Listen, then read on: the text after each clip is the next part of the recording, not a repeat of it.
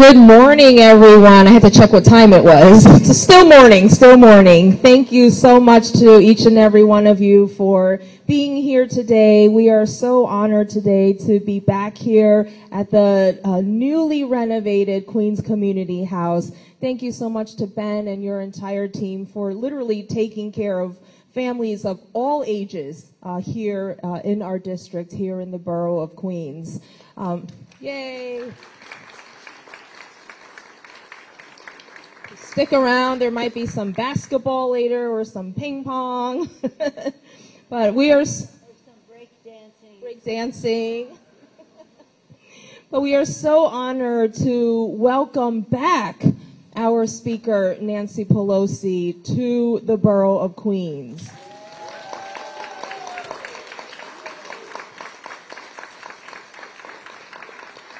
Speaker Pelosi has been to visit us here in Queens many, many times and is no stranger to us. Thank you so much to our elected officials who are here today, Senator Leroy Comrie, Assemblywoman Neely Rosick, Borough President Donovan Richards. Senator Ramos was here before, and we have a representative from Assemblywoman Kathy Nolan's office. Thank you so much, as always, to our hometown heroes, 1199 and the New York State Nurses Association. And thank you again to the Forest Hills Senior Center and all of our staff for hosting today's event. As you know, in August, President Biden signed the House Democrats' historic Inflation Reduction Act into law. This bill will help lower the costs of everyday needs like prescription drugs and lock in lower health care premiums that will save 13 million people an average of $800 a year. The bill also finally allows Medicare to negotiate the price of prescription drugs and make sure that price increases are not hurting our everyday Americans.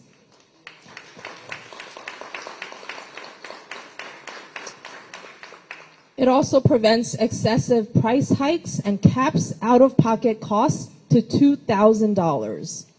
And we've been here before, and some of us have had these conversations. So I want to say a special thank you to so many of our members in the audience who have advocated for these necessary policy changes over the last few years. Give yourselves a round of applause.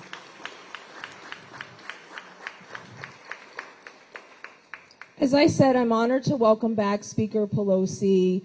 You know who she is. You have seen her on TV. You have read and heard about her amazing work. I don't know how she does it. I think there's 2 or 3 Speaker Pelosi's running around the country in heels. But she has been a phenomenal leader in Congress. And this legislation absolutely would not have been possible without her dedication and commitment to the American people. And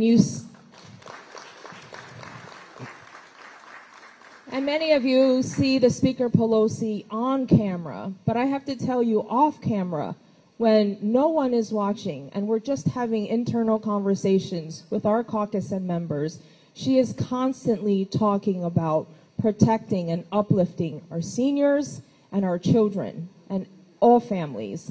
So I'm really appreciative and so honored that she could be here today, here in Queens, to visit some of our families. It's my pleasure to introduce and welcome back Speaker Pelosi for her opening remarks.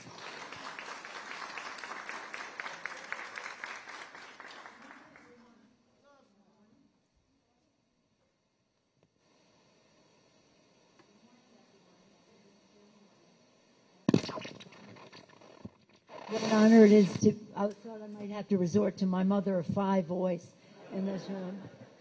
An honor to be here with each and every one of you. I thank Congresswoman Grace Meng for the invitation and for her incredible leadership. And I thank all of you in Queens for sending Grace Meng to the Congress of the United States.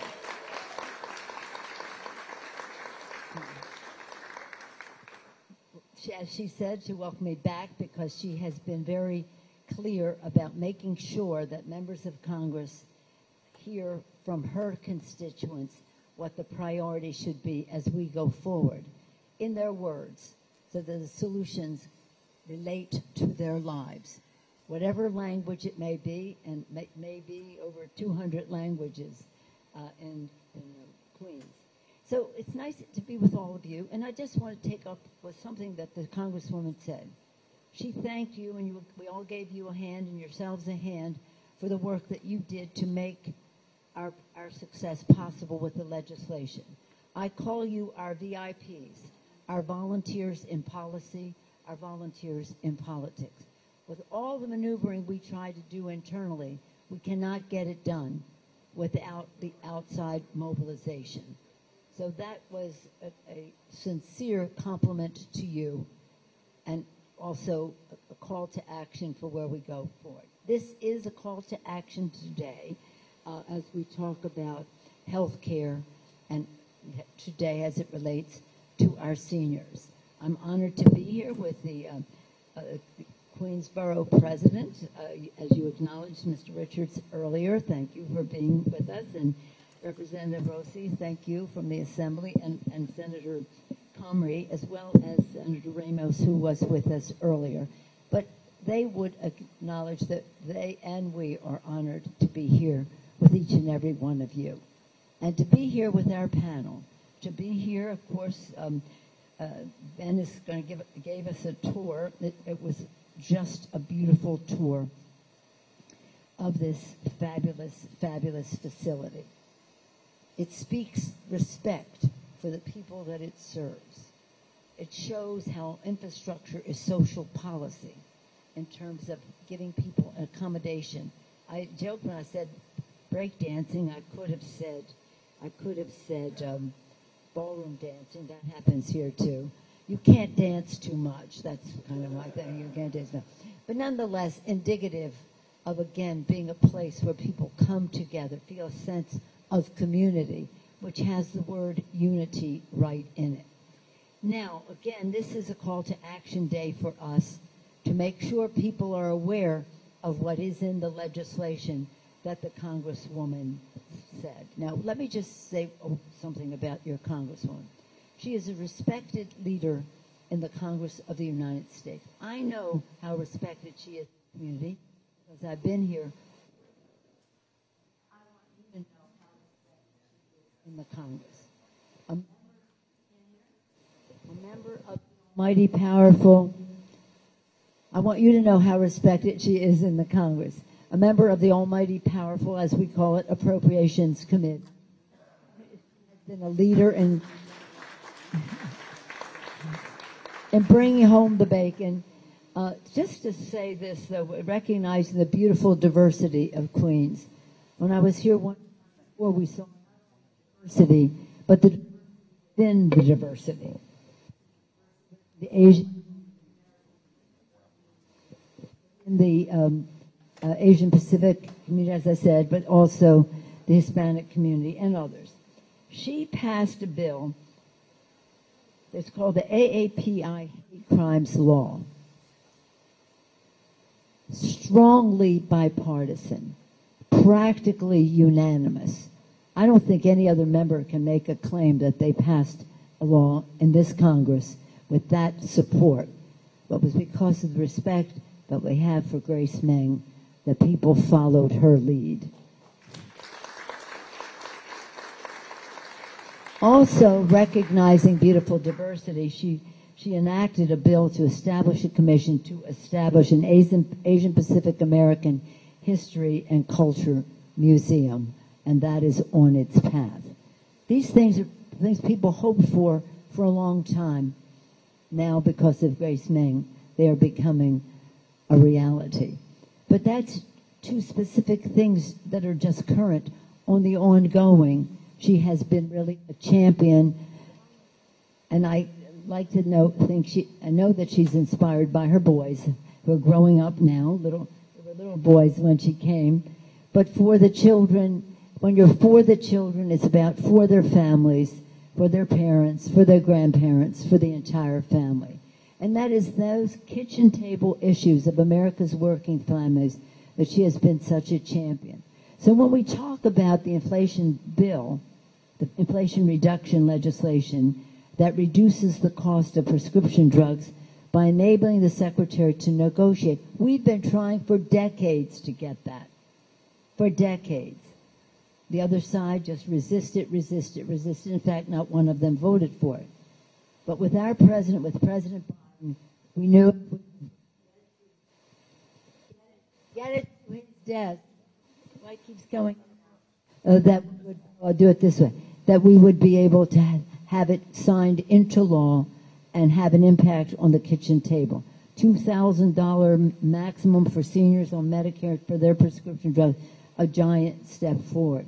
Lowering cost of premiums for families. We said $800 a person for a family of four. That's around $3,000.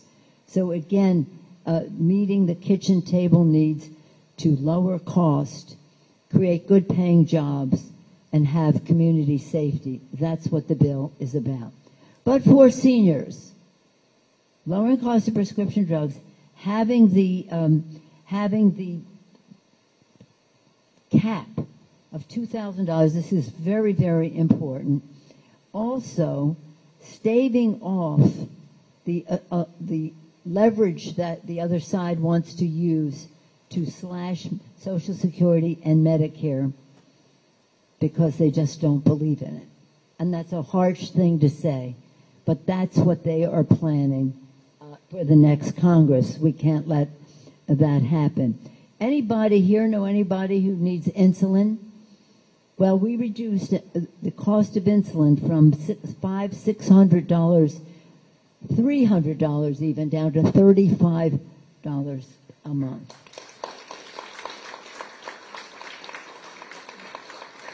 And we said to the drug industry, you cannot have any predatory price hikes that exceed inflation. They've never had to live by that. So again, at the kitchen table, the price of prescription drugs is a big issue. It's a health issue. It's a financial health issue as well. And all of this at the same time, we are other family issues like the kitchen table issue as well.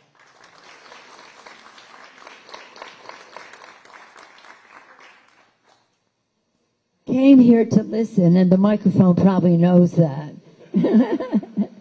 What an honor, as I said, to be with the official family here, all of you, and thank you for your leadership in your communities. But we have some very special guests, Congresswoman, to introduce. I want to say to be here with Marcel Darnell, Solomon Green, and the organizations they represent. But let me once again thank Ben for his leadership center at this community. Okay, this is the deal, guys. I was the one breaking this in for you. You gotta hold it like this.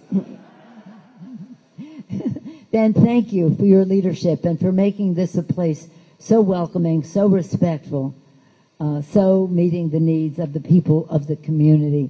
It truly is a model for the nation. And I thank you for them. Thank you.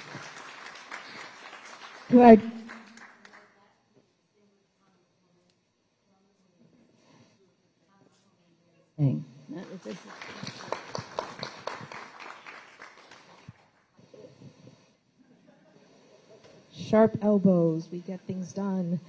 Thank you so much, Speaker Pelosi. And we just wanted to introduce and to hear a little bit from our experts who are on the field, on the ground, listening and responding to their members.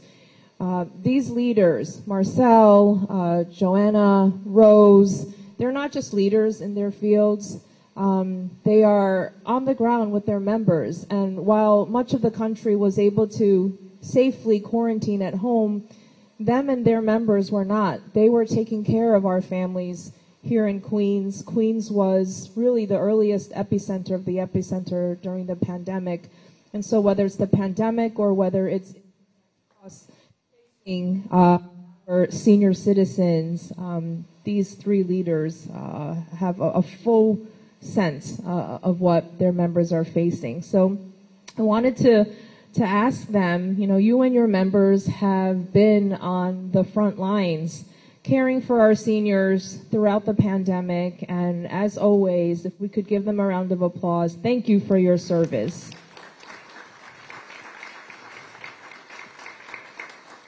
And can you describe what the impact of capping out-of-pocket drug costs will be for your patients? And what about capping monthly insulin, as the speaker mentioned? Do you have an idea of what this means to your patients and what it will have on them? Wow, I'm the first one. Hello, everyone. Thank you for being here. Thank you to all the Congress members, Grace Meng. Okay, and Speaker of the House, thank you for us being here, Mr. Thomas, and also the other members. So my name is Rose Green. I'm a nurse at Elmhurst Hospital, the epicenter of the epicenter. And I do represent the nurses there also, but when COVID hit, I had to roll up my sleeve, put my scrubs back on, and get back to the ER where I'm from.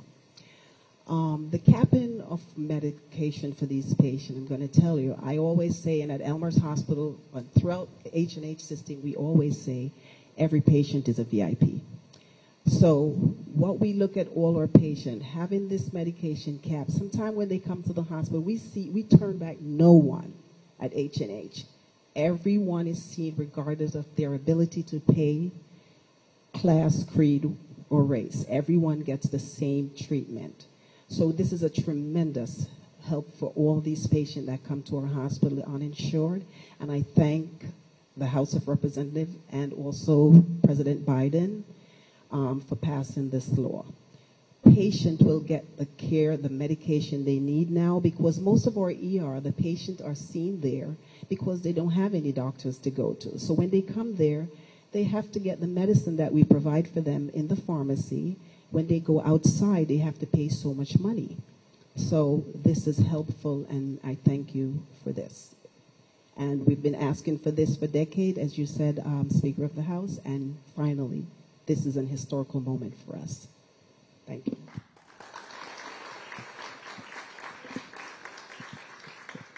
See if I can do this correctly. I just want to say thank you. It's really an honor to be here with so many of our allies. I want to thank you for going through a very tough 2 years with us. And I see faces of people who really were on the front lines with us. And we are grateful for the Congressman's help, the Speaker's help, for our President, for all your support. As Rose mentioned, she's on the front lines. I also work behind the scenes with advocacy, and we are thrilled to be part of this call to action. We're an organization of frontline nurses. We work with some of the most marginalized communities, and as Rose can attest, many of the patients in these communities suffer with diabetes and deal with severe financial challenges. So the idea that they can get life-saving medication is hugely important. And it impacts not just their health, it impacts their communities, it impacts their mental health, not having to worry about the costs of medication they so desperately need. And we just feel it's our duty to ensure that patients get equal access to the best care possible. And the Inflation Reduction Act most certainly is an incredible part of ensuring access to care for all in some of our most vulnerable communities.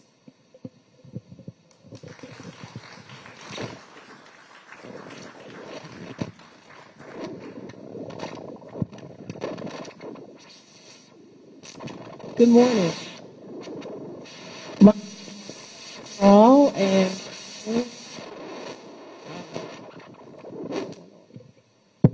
testing 1, 2, 3. Much better.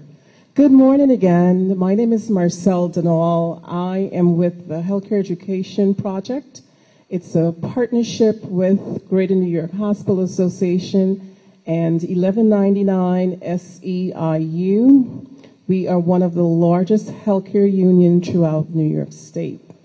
So during the pandemic, yes, we were on the front line. There were so many issues. But as I sit here this morning, I think of our home care workers.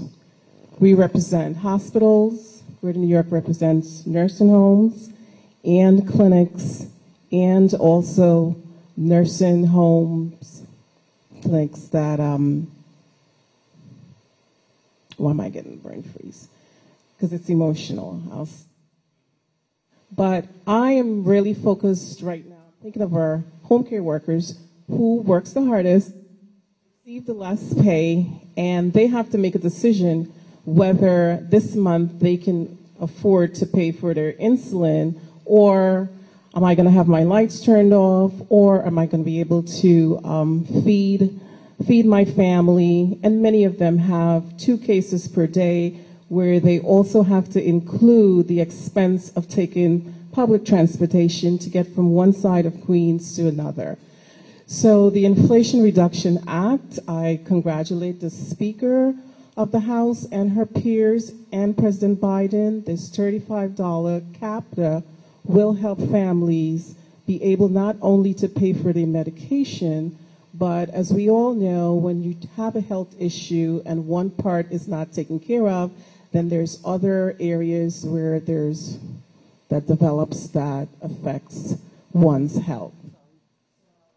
As Joanne mentioned, there's other health components that people can focus on.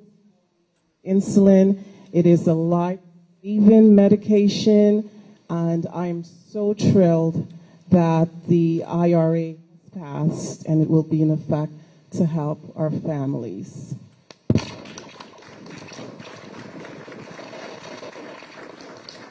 Thank you so much for the amazing testimonies. And just to give you a glimpse for our congressional district here in Queens, that's over 10,000 people, 10,000 senior citizens who will be able to save thousands of dollars because of this bill. So we are very grateful.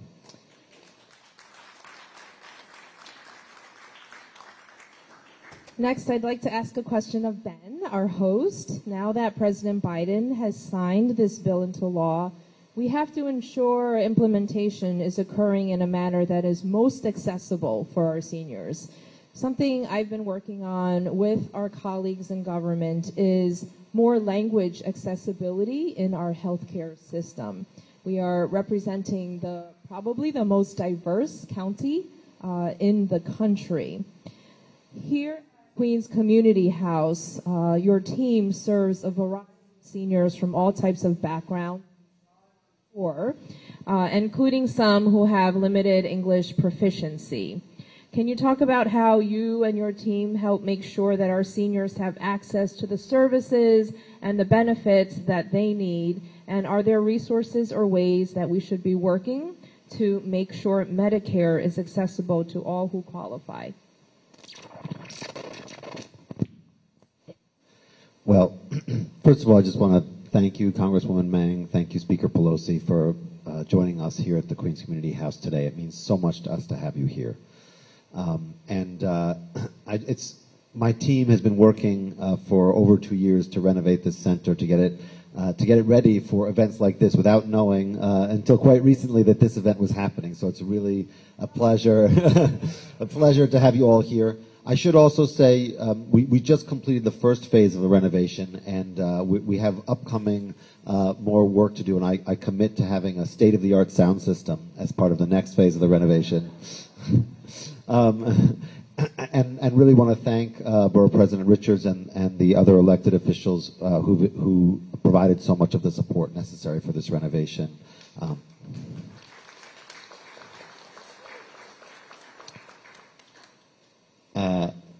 I also want to just echo some of what Marcel said about the impact of the Inflation Reduction Act.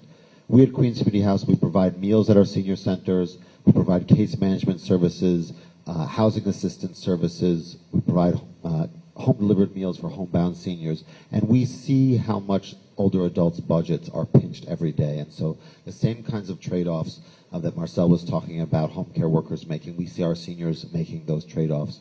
And certainly, prescription drugs are a really important part of the budget of so many of our seniors. And so, as they're struggling to figure out how to make those choices between rent and food, the control of prescription drug costs will mean a lot to our homebound seniors. So we're really grateful for that work. Regarding language access, one of the things that we do to make it possible for us to serve such a diverse community is we hire from the community. So we have a lot of diverse staff who our staff speaks at least 5 languages, and then we also, we access translation services when we need to. We work with a lot of there's a lot of great small community-based organizations in Queens that represent the diverse community of Queens. We work with a lot of community partners. Those partnerships are critically important to us providing the services and reaching into the communities that we serve. And so just really appreciate having elected officials here who recognize the importance of community-based organizations and the way that we reach into the communities, because that is how we're going to make services like Medicare more accessible to the diverse communities of Queens.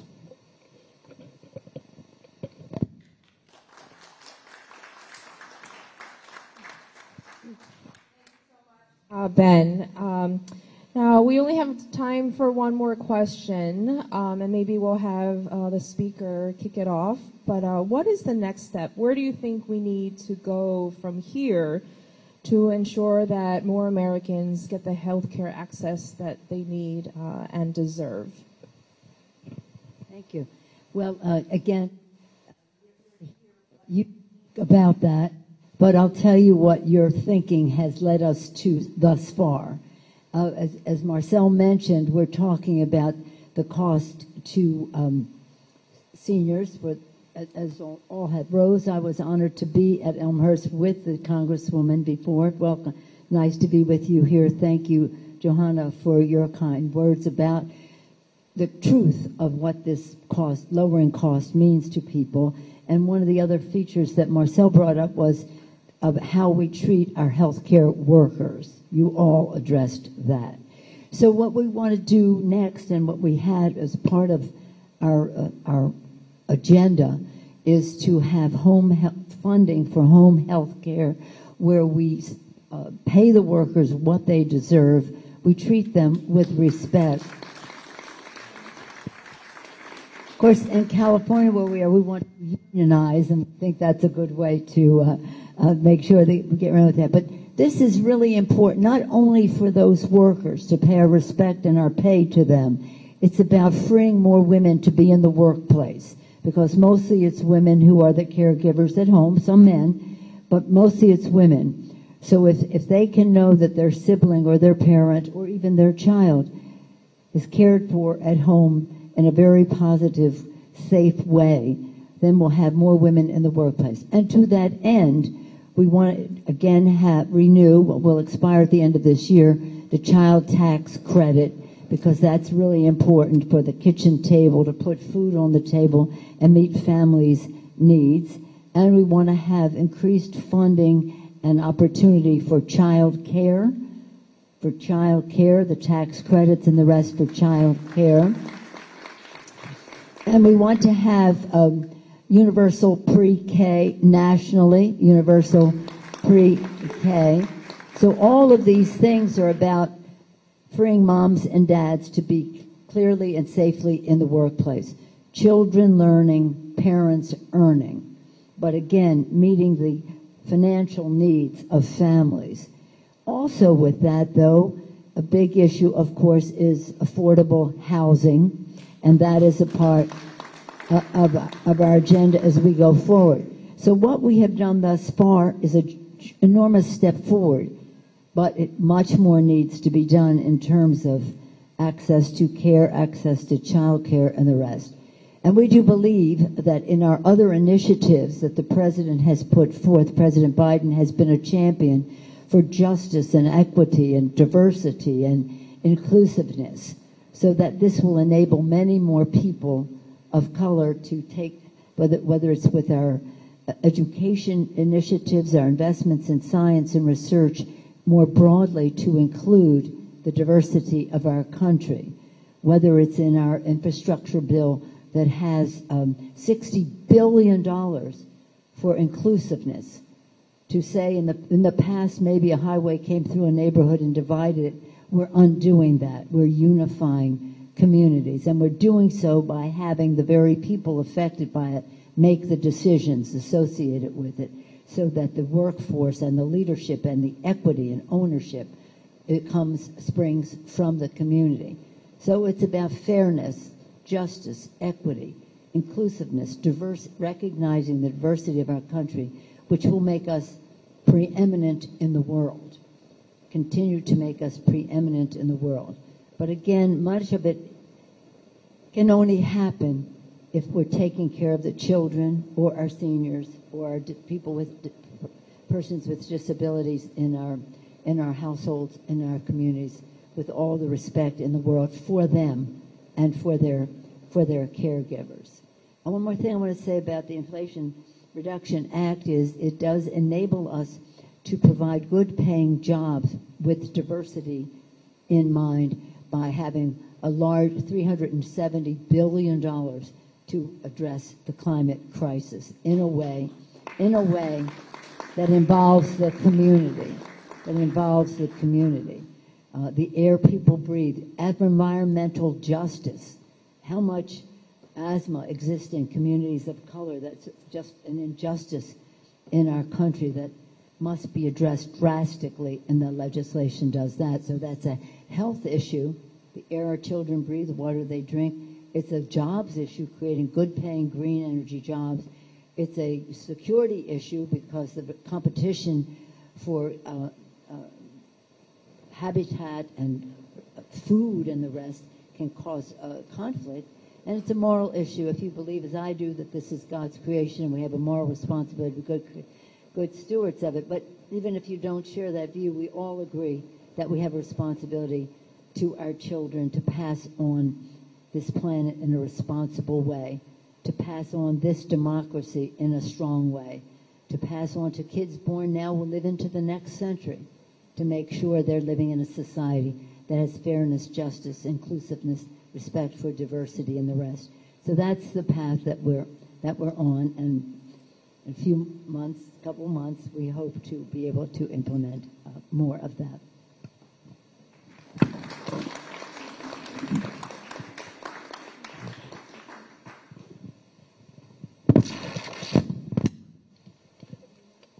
The one thing that I would add to that amazing list is just more investments in adult education. Here in Queens, the land of immigrants, and in America, a country of immigrants, we at Queens Community House have expanded our adult education program because of funding that came through the Workforce Investment Opportunity Act. We really appreciate the support. The demand in our community for this service is high and growing, and we'd love to see more investments in that.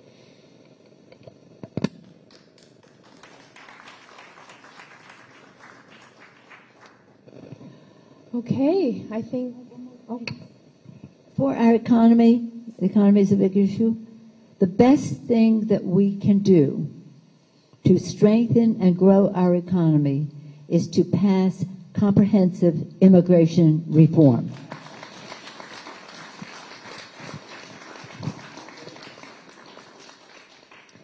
Thank you so much, Speaker Pelosi, and I think that's all from our panelists up here, and that concludes our program. So let's everyone give a round of applause. Thank you so much to Speaker Pelosi. Thank you, Ben, and your team, and of course to our 1199 and nurses' families. Thank you so much.